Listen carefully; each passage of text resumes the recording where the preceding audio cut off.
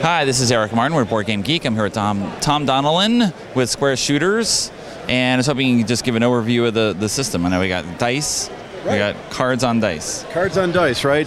Probably the most overdue game invention of all time.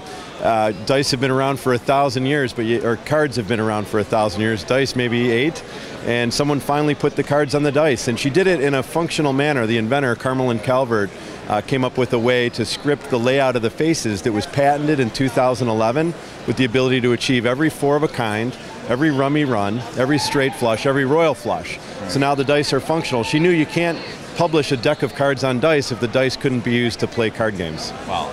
So, it's possible. It's possible. So we got started 2 years ago with our first title, which is essentially a poker matching game. For 60 years, casual game players have said they love poker matching through games like Yahtzee and Greed and others. So we had this opportunity to make that dynamic more authentic by asking the player to shoot for real poker hands. So in 2 years, we've sold about 250,000 copies, actually. We're in Walmart, Walgreens, Target, and really feeling like from a casual gaming standpoint, that game has, real good traction. The trick is, what do you do next with a property that's so versatile, with cards on dice that can reinvent so much of gaming? And our choice is to not be Microsoft and not try to publish something and pitch it to the gaming community. The dice are just too versatile. So we've opened up a game design forum at forums.squareshooters.com, and we're going to go ahead and we've started inviting the community to come together to talk about how they want to use cards on dice. And Eric, we're going to light that up with a contest this fall in October, where we're going to invite contestants to compete for a grand prize that includes publishing the game in partnership with Game Salute and winning $2 grand, plus an assortment of other cool category prizes. So any guidelines to it other than just use the dice, or is that it? That's the main guideline. There'll be rules published on the contest page, which will be that'showiroldice.com. Okay. That'showiroldice.com. We'll be publishing, that page is up and running as a coming soon placeholder, but we'll have the full rules published by September 15th. Okay. So. All right. All right, great. That's it, I guess. You want a quick demo of the dice? Or? You can do a demo here. We can do the game as well. All right, super. So the dice are a picture's worth 1,000 words, right? So every 4 of a kind, anytime you need to achieve a 4 of a kind for any rank, those 4 cards are always on a separate die.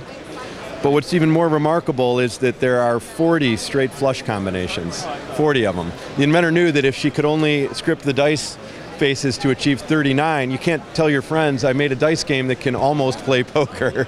So 40 of them, that includes every rummy run, right? Every royal flush. If I take away that ace and add the 9, that's a straight flush. 7, exactly. So sometimes you can get more than 5 in a row, but the trick was 5, and so it's always 5 in a row. And that's what's patented. And so this opportunity to recreate the history of card play, many card games, not every one of them obviously, right. But to turn a lot of card play favorites into the action of dice is what Square Shooters represents. So how do we actually play? So we got as far as our first title, our original title goes, you draw a game card on your turn, and the game card assigns you a poker matching task. Okay. You can either choose the type of, or you can shoot for the type of hand shown and win something, or you can trade up and try to win an exact match and double your score. Okay. So it's a little press your luck dynamic. It's great to play with kids and families because if you're not hedging, it's pure chance, right?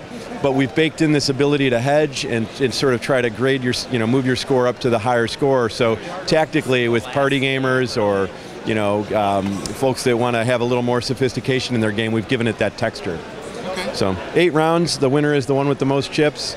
What you do with the chips between rounds is your own business. Of course, we wouldn't encourage betting, but some do, I hear. So. All right. Well, thanks very much for the overview. Thanks, and Eric. We'll hear more details, I guess, of the contest as you get closer to October. Right. That's howiroldice.com is where folks can find the info. Thank you. All right, great.